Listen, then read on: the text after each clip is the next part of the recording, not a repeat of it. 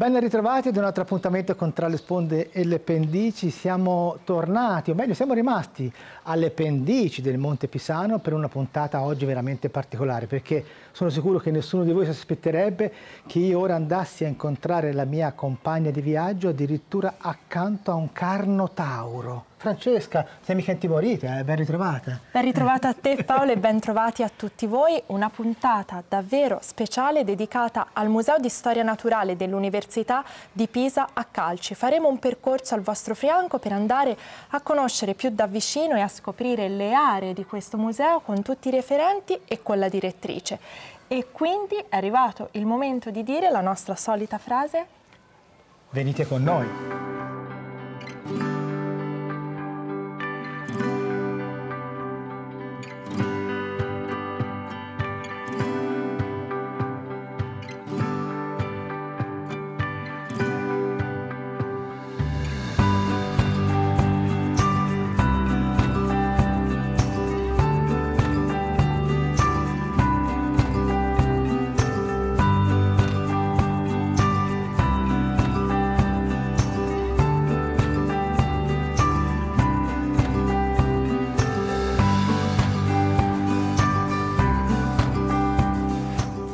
Dall'ultima delle sale inaugurate, ovvero sia la sala dell'evoluzione umana, parte proprio il nostro viaggio, che non può iniziare senza andare a ringraziare e ad accogliere la direttrice del museo, la professoressa Elena Bonaccorsi. Buongiorno e grazie. Buongiorno, benvenuta. Grazie professoressa. E allora, siamo proprio all'interno del museo, insieme faremo durante il corso di questa puntata un percorso al fianco del Museo di Storia Naturale. Quali sono, se possiamo dirlo professoressa, i punti di forza di questo fiore all'occhiello del territorio, ma voglio dire dell'Italia intera? Sì, direi che ci sono degli ingredienti di questa ricetta del museo. Direi che il principale, il primo, è il personale che lavora all'interno del museo, che è formato e competente, ma mi verrebbe da dire la sua caratteristica principale è quella di avere delle idee innovative ed essere molto ricettivo rispetto alle idee che vengono dall'esterno e anche alle necessità che, diciamo, che il nostro ambiente intorno a noi, le scuole, i visitatori ci chiedono. Quindi questo direi il primo, ma subito dopo il fatto che qui in museo conserviamo delle collezioni di immenso valore storico e scientifico, di cui i visitatori restano sempre stupiti perché sono veramente tante e molto belle anche da vedere. Come terzo punto il fatto che ci troviamo nella Certosa di Pisa in Calci, quindi in un posto in cui questo, diciamo, connubio, questa unione fra arte e scienza è particolarmente stimolante per i visitatori, anche per noi che lavoriamo al suo interno. Quindi direi che è una location unica di cui siamo molto, molto fieri.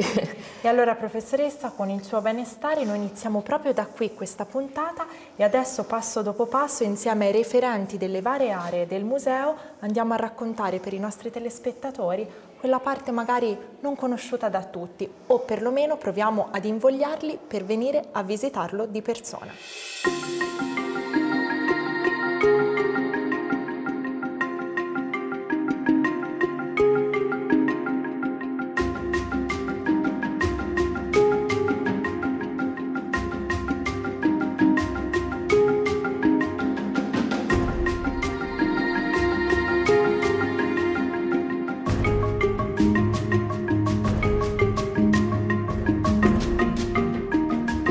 Allora, ci siamo trasferiti nella sala delle conferenze del Museo di Storia Naturale e siamo in compagnia di Marco Della Casa, uno zoologo che ci parlerà di una importante collezione contenuta qui all'interno del museo.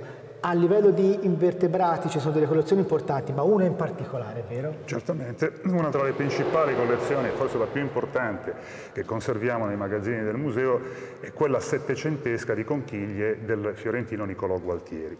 Niccolò Gualtieri fu un medico del Granduca Gian Gastone e nel 1731 incominciò a radunare una fondamentale raccolta di conchiglie Poi nel 1742 diede alle stampe un preziosissimo volume in cui in 110 tavole venivano illustrate più di 1100 esemplari della sua collezione.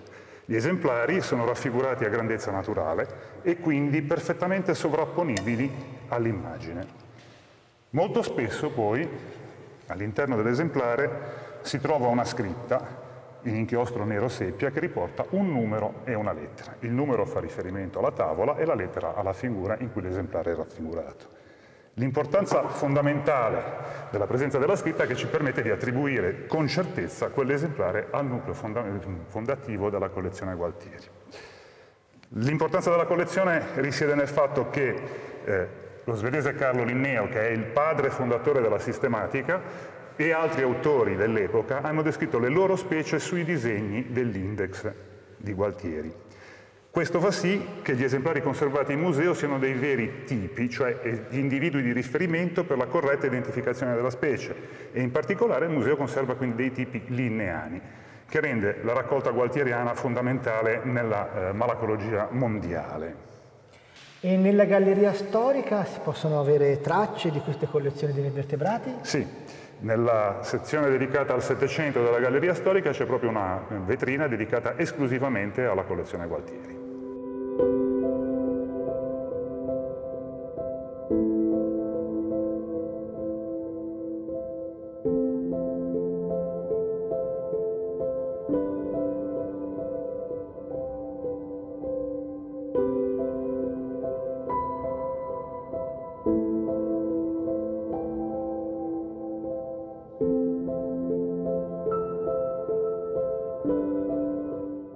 Galleria storica del museo, e proprio da qui andremo a parlare di mineralogia con la referente di questa sezione del museo, Daniela Mauro. Grazie per l'invito. Grazie a voi per essere venuti. E allora Daniela, quali meraviglie ci mostrerai in questa puntata? Purtroppo non posso ancora mostrarvi la straordinaria bellezza della mineralogia della Toscana esposta nella Galleria dei Minerali. La sala è ancora in fase di riallestimento. Dovrete dunque attendere ancora per lasciarvi stupire dai lucenti cristalli d'ematite oppure dai policromi cristalli del baite provenienti da San Piero in Campo. Perché ci troviamo proprio nella Galleria Storica? Per due motivi. Il primo motivo è perché le collezioni mineralogiche hanno sempre avuto un ruolo di primo piano nello sviluppo del museo. Basti pensare che studiosi provenienti da tutta Europa venivano a visitare le collezioni mineralogiche del museo, definite uniche per bellezza, o ancora la meraviglia di chi visita il Museo Pisano. Il secondo motivo è legato al fatto che ci tenevo a ricordare come sono nate queste ricche e importanti collezioni di cui oggi noi usufruiamo. È stato il lavoro di chi ci ha preceduto, di diversi studiosi, possiamo ricordare per esempio Giorgio Santi oppure Paolo Savi, che hanno contribuito ad accrescere queste collezioni. E proprio dallo studio di questi campioni è nata la Mineralogia della Toscana, un'opera scritta da Antonio da Chiardi, che ancora oggi viene considerato come un'opera di riferimento per chiunque voglia avvicinarsi alla mineralogia di questa regione. E a proposito di studiosi importanti, hai citato alcuni nomi. Chi era, se ce la puoi descrivere, la figura di Leopoldo Pilla? Leopoldo Pilla è stato il primo docente di geologia e mineralogia dell'Ateneo Pisano nel 1842. Leopoldo Pilla è noto in ambito scientifico specialmente per il suo contributo nell'ambito della vulcanologia. Ed è proprio all'arrivo di questa figura che si deve il primo nucleo, l'acquisto del primo nucleo di collezioni della collezione mineralogica dell'Ateneo Pisano, avvenuta l'8 gennaio del 1843, per opera del Granduca di Toscana Leopoldo II di Lorena, che volle acquistare la sua collezione di minerale roccia, una collezione che era oggetto di visita da parte di studiosi provenienti da tutta Europa, che infatti lo contattavano per visitarlo, ma anche per effettuare escursioni sul Vesuvio durante il suo periodo napoletano, prima del 1842. Alla morte di Leopoldo Pilla, avvenuta nella battaglia risorgimentale di Curtatone e Montanara, il suo ruolo fu ricoperto da un'altra prestigiosa personalità, Giuseppe Meneghini, maestro dei più importanti geologi della seconda metà dell'Ottocento, ma questa è un'altra storia.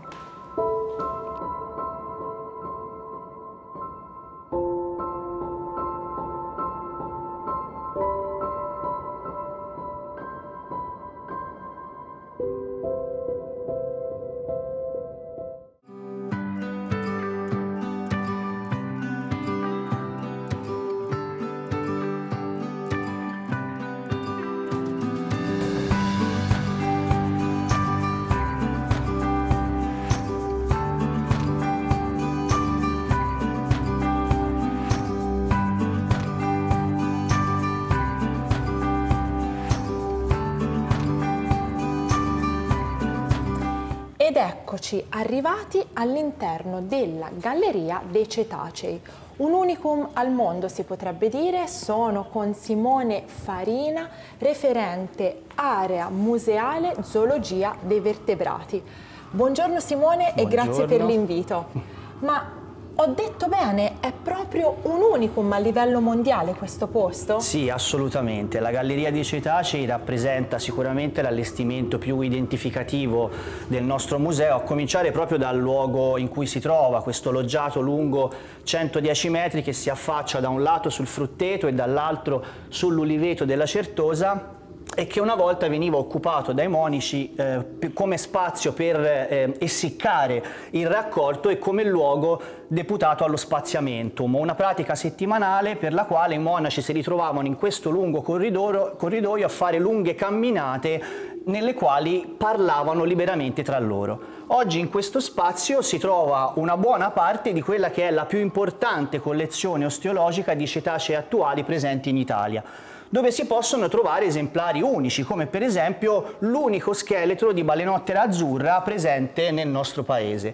Ma anche l'allestimento appunto rappresenta un unicum, perché è uno dei pochi al mondo all'interno del quale si possono vedere gli scheletri dei 3 più grandi mammiferi esistenti sul pianeta: la balenottera azzurra, appunto, la balenottera comune e la balenottera boreale.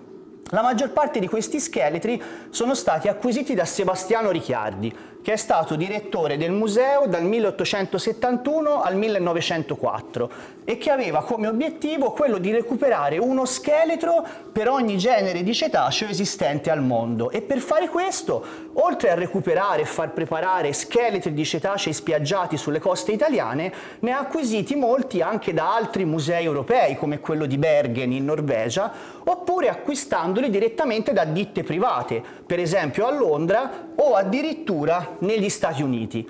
Non è riuscito integralmente a raggiungere il suo scopo, ma ci è andato molto vicino, perché negli spazi espositivi del nostro museo è possibile osservare 27 scheletri di 27 specie diverse di cetacei.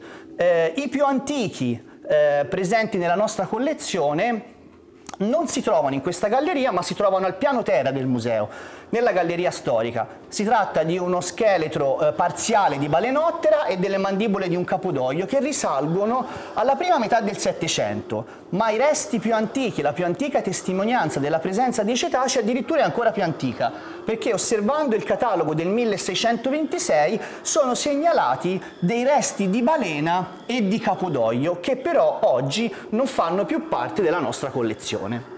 E allora Simone, adesso con le nostre telecamere andremo a fare un tour proprio all'interno di questa galleria. Grazie. Benissimo.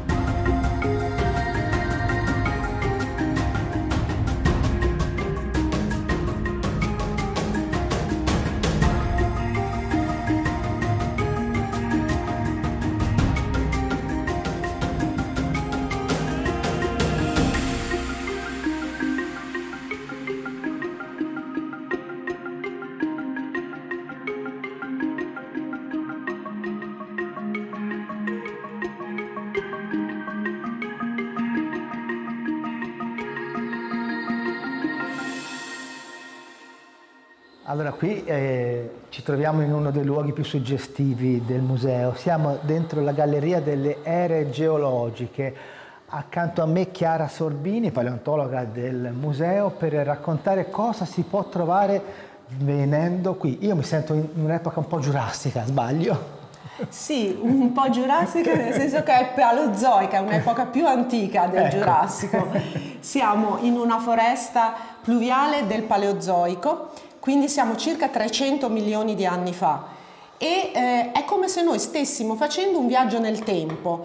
Tutto intorno a noi è cambiato, anche se noi nello spazio siamo rimasti nella stessa posizione, però le piante sono completamente diverse, il clima è completamente diverso, è un clima caldo-umido, un clima che oggi troviamo all'equatore, e anche le montagne sono diverse perché quei monti che noi vediamo sui fondali di questa sala non sono i monti di oggi, ma sono dei rilievi più antichi che poi nel corso di questi 300 milioni di anni verranno spianati dall'erosione e poi successivamente in un'altra orogenesi avremo l'innalzarsi di quelli che sono i monti pisani di oggi.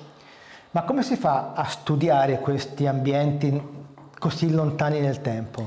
Beh, sono i fossili naturalmente che ci dicono cosa viveva in questi luoghi 300 milioni di anni fa, perché niente altro che non sia la roccia può conservarsi per tempi così lunghi. E all'interno di queste rocce, di questi tratti rocciosi, come se fossero le pagine di un libro in cui abbiamo nascosto dei quadrifogli, noi troviamo delle piante fossili.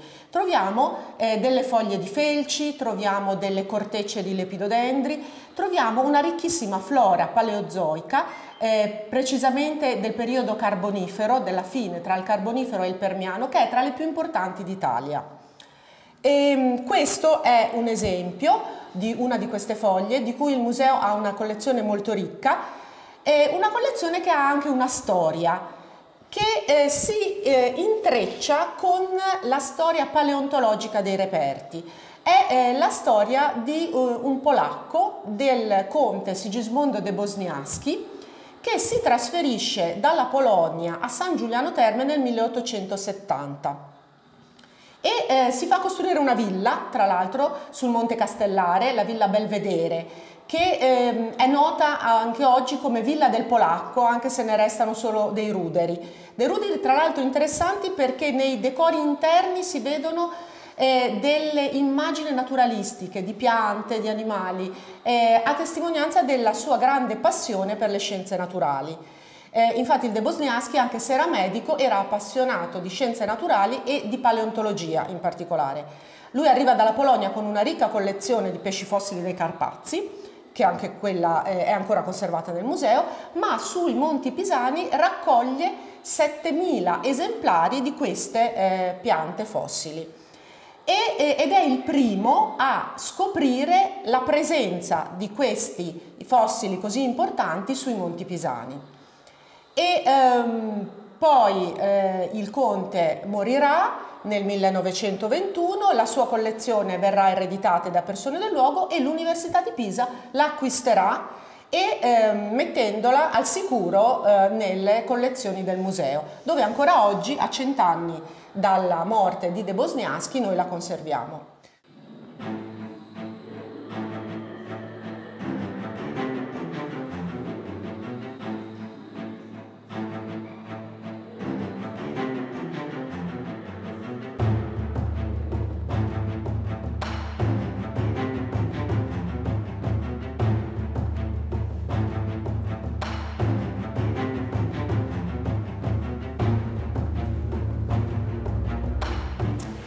Ed eccoci arrivati all'interno della sala che ospita l'acquario d'acqua dolce più grande d'Italia. Sono proprio con la referente Paola Nicolosi e andremo insieme a scoprire delle specie di pesce veramente rare. Ma perché abbiamo iniziato proprio da qui il nostro viaggio? Perché qua siamo nella sala dedicata alle acque del territorio toscano.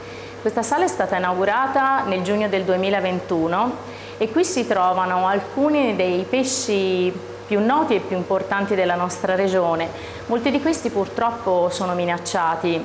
Le cause sono varie: l'inquinamento, l'alterazione dei corsi d'acqua, ma in particolare l'introduzione di specie cosiddette aliene alloctone provenienti da altre aree geografiche. Quindi questa vasca, per esempio, alle mie spalle, che potrebbe raffigurare un tratto di un corso d'acqua, il fiume Serchio, ospita per esempio le tinche, che sono una specie divenuta molto rara nei nostri fiumi. Troviamo la rovella, il barbo. Queste sono specie endemiche, significa che sono uniche, tipiche, si trovano solo in Toscana. Quindi la loro minaccia è veramente una cosa grave. E un altro esempio è il ghiozzo etrusco, no? Si sente sempre parlare del ghiozzo. Noi abbiamo il tipico pesciolino delle nostre pozze, dei fiumi, dei torrenti, e a causa dell'arrivo del ghiozzo padano, quindi proprio da un altro distretto d'Italia, questo molto più competitivo e aggressivo è andato proprio a competere a livello di sito riproduttivo nell'alveo del fiume, la famosa buca che il ghiozzo scava per deporre le uova, e quindi questo di conseguenza ha fatto sì che il nostro piccolo ghiozzo endemico sia estinto localmente. E se volessimo uscire dalle nostre zone, dottoressa, quali sono quelle specie che possiamo avvistare e anche darci un tocco di curiosità? Qua abbiamo, dopo la sala delle acque del territorio, la galleria dell'evoluzione, che è quindi un percorso dedicato proprio a partire dai pesci più primitivi all'evoluzione dei pesci, dei vertebrati, quindi fino ad arrivare alla fuoriuscita dei vertebrati dalle acque, quindi sulle terre emerse, quindi arriviamo poi agli anfibi, e fra questi c'è il dipno africano, che è un pesce considerato primitivo, alcuni sono detti anche proprio fossili viventi, perché i loro antenati sono proprio i precursori di quella che poi è la linea evolutiva che ha portato i vertebrati ai vertebrati terrestri e agli anfibi. Il dipno è una specie molto particolare perché ha una modifica, diciamo così, della vescica natatoria in polmone primitivo, e quindi gli permette di respirare l'ossigeno atmosferico, tant'è che in Africa, quando si seccano i fiumi, riesce a scavarsi una buca dove sopravvive in questo modo al periodo della siccità. E inoltre ha delle pinne che sembrano proprio degli arti, gli permettono di spostarsi sul fondo e quindi anche di compiere poi quelli che saranno i primi passi fuori dalle acque. E allora adesso con le nostre telecamere andremo a vedere il dipno, ma anche le altre specie fra Africa e altri luoghi molto interessanti da curiosare insieme.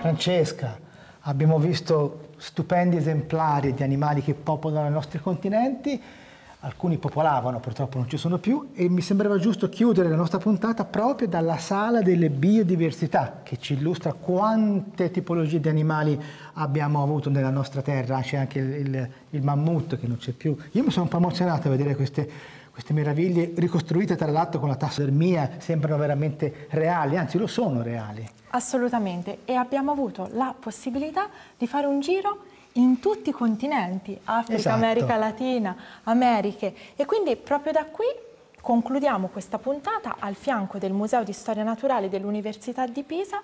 Grazie per essere stati con noi e ci vediamo alla prossima puntata, sempre on the road. Assolutamente on the road, e grazie di seguirci. Arrivederci.